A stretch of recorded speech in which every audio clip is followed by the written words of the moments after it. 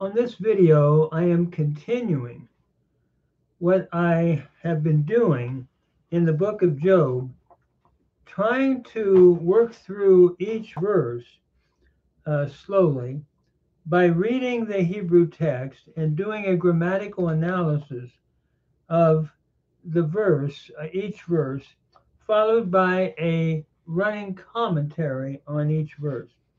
And we worked our way up to verse 14 of chapter 29. In this chapter, Job is reviewing what his life was like in the past. And notice he says in verse 14, Tzedek lavashti v'yil basheni. That is, righteousness I clothe myself, or I put on, and it clothed itself with me. Notice we have lavashti is your cow perfect first common singular from lavash. So I put on righteousness and it clothes me.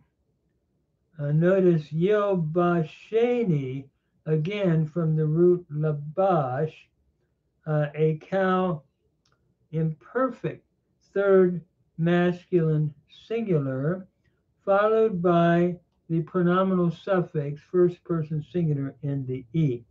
So righteousness I put on, and it clothed me. And then kim il v'tsaniv mishpati. My justice, as we could say, as a turban or as a robe and a diadem, or as a turban and a diadem was my justice. And notice as we look at this verse, what he seems to be saying is he put on the turban, which was a long flowing robe worn by a high priest or a prominent official, and Job was robed with righteousness and judgment. In other words, he was respected for his righteous judgment and his righteous ways at one time. V'enayim hayiti le'iver. My eyes, I was, we could say, eyes I was to the blind.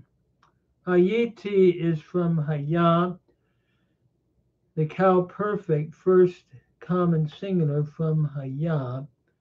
Eyes I was to the iver, to the blind, one.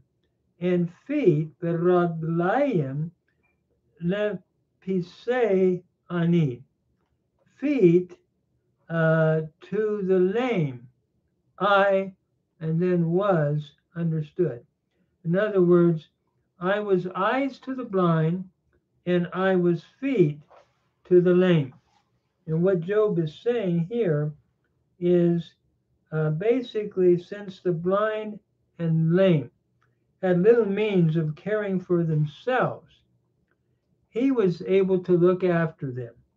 Society was to look after them at that time and care for them. Just like the widows and orphans, they could easily be taken advantage of. So Job took time to do for them things they could not do for themselves. And we see a parallel text here in Deuteronomy chapter 27, verse 18. So he continues to describe what he was. Notice verse 16. Avanochi le'evyonim. I was a father. A father, I was understood to the needy. Veriv lo yadati ech karehu. And the cause of him that knew not, of the one, the cause of him, literally, that I knew not, that I knew not, the cause of him that I knew not, I searched out. Karehu. I searched it out. From hakar, to search. Zakau imperfect, first common singular. From hakar, and u is your pronominal suffix, third masculine singular. So I searched it out. And the cause of the one, of him, the one that I did not know, I was willing to even help, search it out, and try to help. And basically, instead of depriving the orphans of their support, as Eliphaz had asserted, Job acted as a father to them. He really helped them. And that's something that Job is to be commended for, and would be what any follower of the Lord could be commended for. And then in verse 17, it reads, V'ashabra metalaot aval. I broke the jaws of the unrighteous. Notice ashabra is a PL imperfect, first person singular from shabar, and here we have the hatef pathak followed by the pathak in the doubling of the middle radical in the bait, indicative of a PL stem. So I broke the jaws of the unrighteous, and umishanav ashlich tarif, and from his teeth I plucked the prey. I plucked the prey from his teeth, that is, from the teeth of the unrighteous. Ashlich here is from shalach. It's a hifil imperfect, first common singular. And so in verse 17, the image here is taken from fighting with wild beasts. And we see a further reference to this in chapter 4, verse 11, and Psalm 3:7.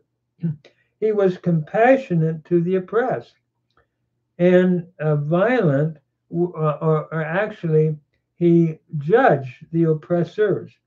He broke their teeth or jaws so that they had no power left, is what he's saying.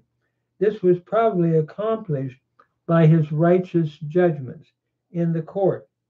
And so he's saying that was what I did, the opposite of what he's been accused of by his friends. And so in verse 18, Omar im keni ekva. And I said, I shall die with my nest. Literally, with my nest I shall expire.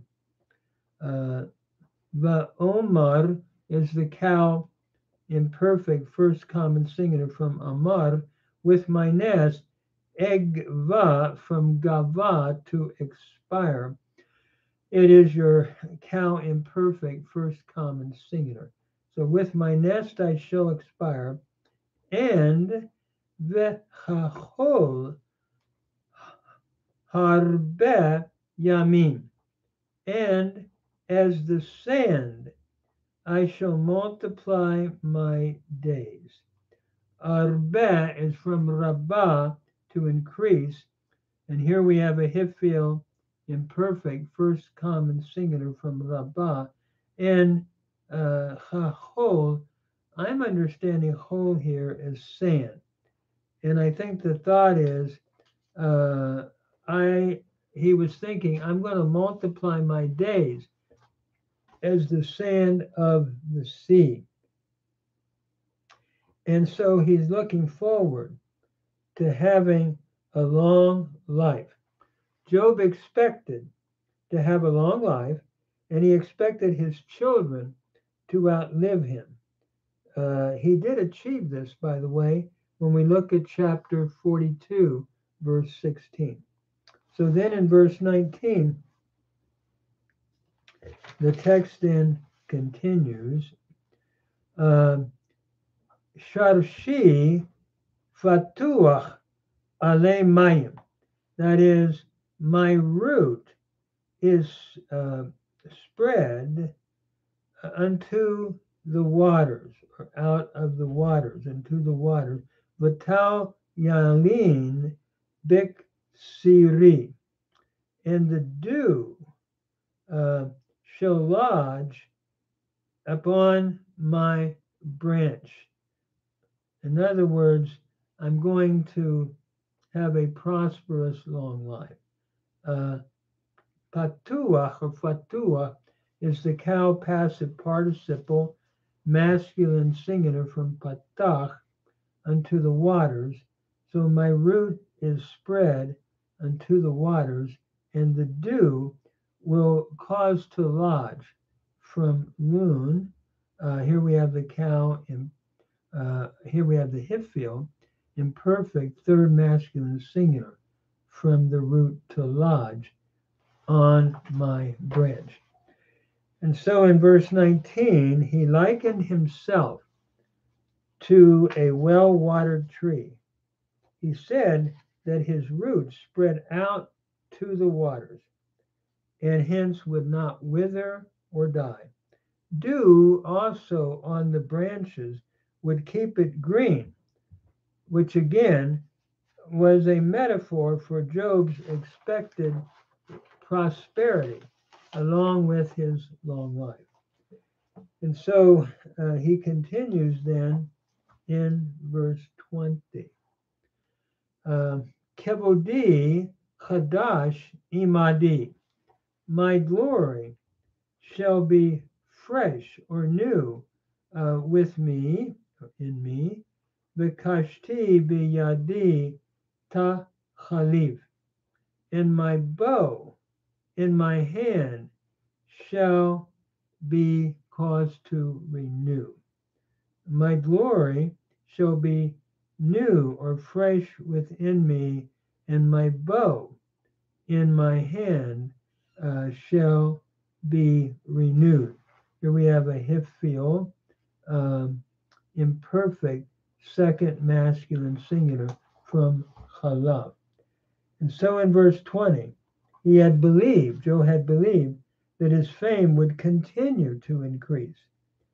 New honors would always be attributed to him, seems to be what he's saying, the glory that I would receive.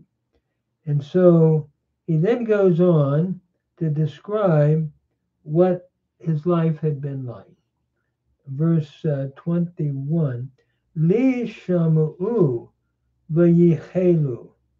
That is, unto me men gave ear, or they heard, and they waited for me, and they kept silence for my counsel. V'yidmu lemo atzati. So men heard, shamu'u from shama, the cow perfect, third common plural, and waited, cow, a pl, imperfect, third common plural from halal, or third masculine plural, I should say, from halal. They waited and they kept silence from damam, cow, imperfect third masculine plural. They kept silence for me, that is, for my counsel. For me, for my counsel. And so what he's saying here is Job remembers his former dignity, and he's doing this with pleasure. Men gave heed to his words. they waited for his counsel. In verse 22 then, Acharei devari lo yishnu. After my words, they did not repeat, or they did not speak again, or they spoke not again. But alemo titof milah, and my speech dropped upon them. Titof from nataf, it is the cow imperfect, third feminine singular from nataf. So my speech dropped upon them, and my words were final. They did not speak again after I spoke. And so what he's saying in 22 then, Job's words were spoken with insight and wisdom, that no one needed to contradict him. And my speech literally dropped upon them, is the Hebrew word here, nataf. His words eased their minds as gentle rains refresh the soil on which they fall. And a parallel text might be Deuteronomy 32, verse 2. And then we continue in verse 23. V'yachalu ha-matarli. That is, they waited for me as people wait for the rain. Ufihim pa'aru lemalkosh. And they opened their mouth wide for the latter rain. Pa'aru is the cow perfect, third common plural from pa'ar. And the thought here seems to be the image begins in verse 22 and it's continued. Job's counsel was anticipated as the soil awaits for the refreshing rain. In the ancient Near East, the land especially waits for the latter or spring rains occurring in March and April. In the same manner, men eagerly waited for Job's words. Job's thoughts were quickly received when he gave them. And then he continues in verse 24. Eschek alehem lo ya'aminu. If I laughed on them, they did not believe. They did not believe it. And the light of my countenance, my face, but or panai lo yapilun. The light of my face, they did not cast down. Notice here, eshchak is from sachak, to laugh, the cow imperfect first common singular. And I think we must supply like if I laugh unto them, or upon them, or on them. They believed it not. Yahaminu is from Aman. It's the Hifil imperfect, third masculine plural from Aman. And the light of my face, but or panai lo yapilun. They did not cast it down. Yapilun is from nafal, to cause or to fall. Here we have a hifil imperfect, a third masculine plural from nafal. And the thought here seems to be Job had such stature that all he had to do was smile, and that would cheer someone who was despondent. Job's cheer came from his deep trust in God, for he never permitted others to depress him, seems to be the thought. And then so the last verse, I chose out their way, Evhar Darkam, and set as chief, V'eshev Rosh, V'eshkon Kamelech, big dude, and I dwelt as a king in the camp, or among the troop, so to speak. And Ka'asher Avelim Yenahem, as one who comforts the mourners, as the mourning ones, those that are crying. Yenahem, he comforts, as such a one. That's the way I was. And so Job is saying, I chose out their way. Evchar is from Bahar, to choose, the cow imperfect first common singular. And I set as chief, the Eshev from Yashab, to set, cow imperfect first common singular.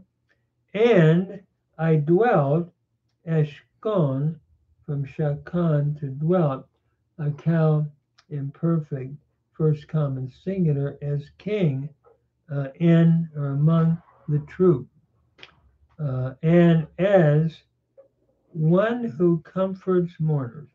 Yenachem is from Nacham, to comfort. It's the PL imperfect third masculine singular. And so the thought here is Job counseled others on the way they should go. He dwelt like a benevolent king in the midst of his people.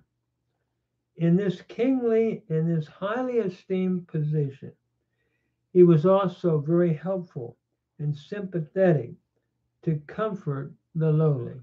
He was a comforter to the lowly. So basically, in this whole chapter, what Job is doing, he's setting forth his past life